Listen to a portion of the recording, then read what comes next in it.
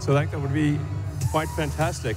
Oh, and also, what happens if you need a vehicle that is bigger than a Model Y?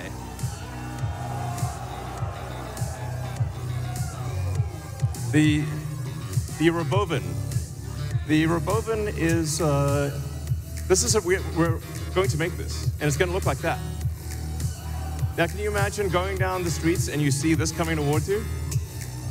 That'd be sick.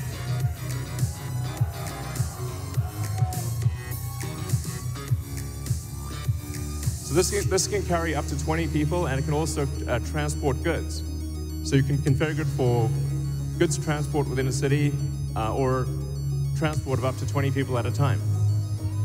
So this is gonna, the Robovan is what's gonna solve for high density. So if you want to take a sports team somewhere, or you're looking to really get the cost of travel down to, I don't know, 5–10 cents a mile, then you can use the Robovan.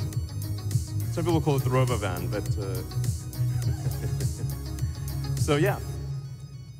You know, one of the things that we want to do, and we've seen this with the Cybertruck, is we want to change the look of the roads.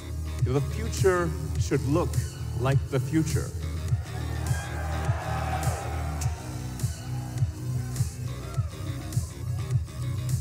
Something we're also doing is, and it's really high time we did this, is inductive charging. So the Robotaxi has no plug. It just goes over the inductive charger and charges. So yeah, it's kind of how it should be.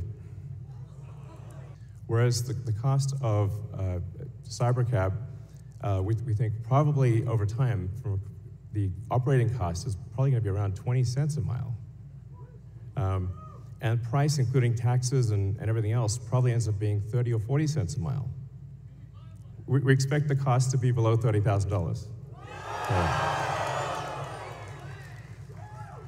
We do expect actually to start fully autonomous, unsupervised FSD in Texas and California next year.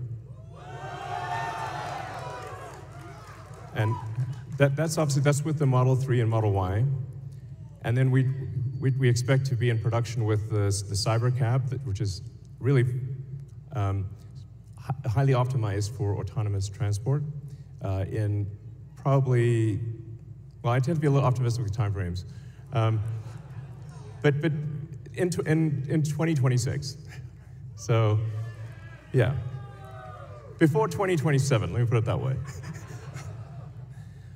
Now, we are going to actually overspec the computer for the Cybercab. So our AI5 computer will be somewhat overspec'd.